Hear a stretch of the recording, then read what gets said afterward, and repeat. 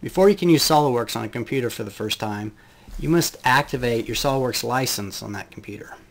Now, each standalone license of SOLIDWORKS can only be activated on one computer at a time, so it's first necessary to ensure the license has been deactivated from all other computers before you begin this activation process. Now, to activate a license of SOLIDWORKS, simply run SOLIDWORKS. Now, if you've not yet activated the license on the computer, the SOLIDWORKS product activation window will appear automatically. Click Next, then select the product or products you want to activate. And then you have two choices. You can either activate automatically over the internet or manually via email. Now, assuming this computer has an internet connection, we'll want to choose automatically over the internet, insert our email address, and click Next. The activation will occur automatically.